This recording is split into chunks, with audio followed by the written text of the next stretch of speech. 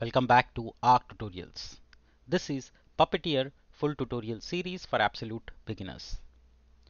In the last two episodes, we learned individually about how to take screenshot, how to generate a PDF of a given URL. In this episode, I'm going to club all that code together and make it one beautiful function which would do all that work for us.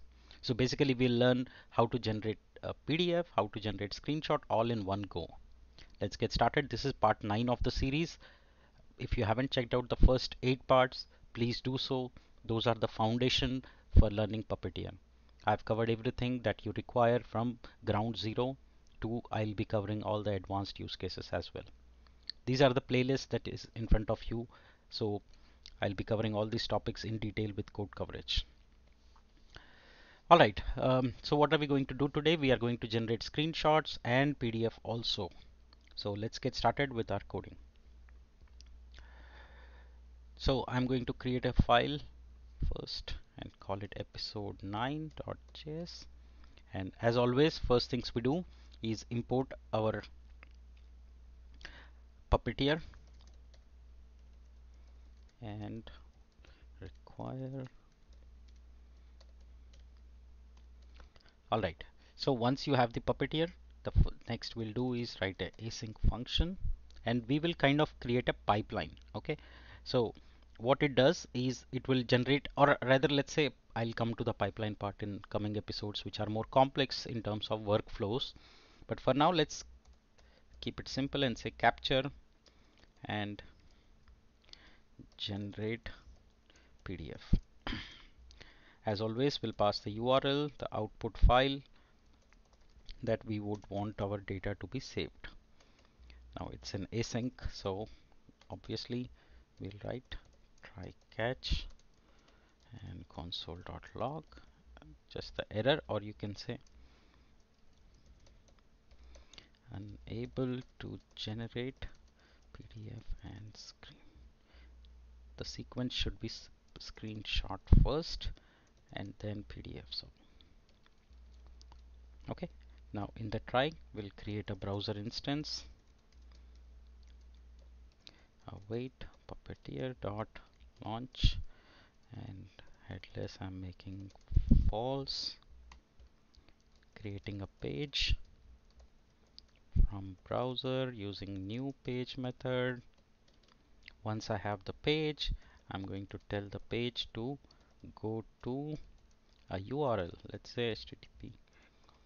Again, I'm referring google.com in my tutorial.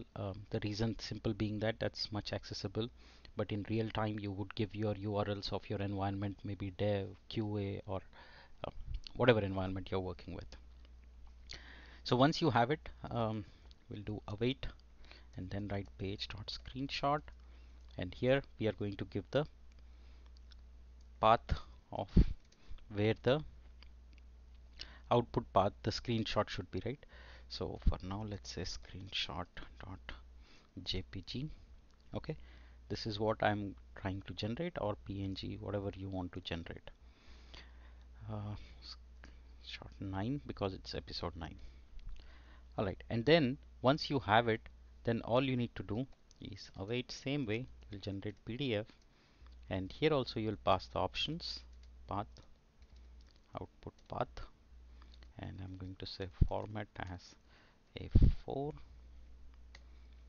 So see the sequence now. First it will navigate, then it will do a screenshot, then it will generate a PDF of that particular page. Finally, we will close the browser and throw a console message and say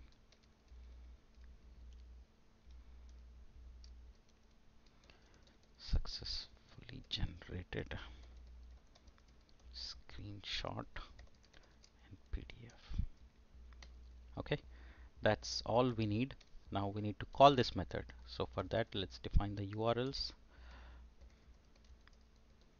google.com and replace this with our value, which is URL const output path is equal to, and here we'll give the path, and I'm going to say google9.png or PDF. That's what I want. Okay, instead of Google 9, let's say episode 9 PDF, and then let's call that and say capture, and first is the URL, second is the output path. That's all we will need. Here we are combining screenshot and PDF together, so now we should see two, and this is episode 9, so it should episode 9 screenshot. Okay, so that way it will be clear. Perfect. You can also parameterize this and say if you want to pass a different name for the screenshot, you can add one more parameter and pass that, but that's up to you. To run it, we'll write episode 9.js and run it. It will open the browser, do a screenshot, generate a PDF, and close the browser. Okay, so we see the message. It says successfully generated screenshot and PDF. You can see the screenshot here, Google screenshot. Oh, not this one.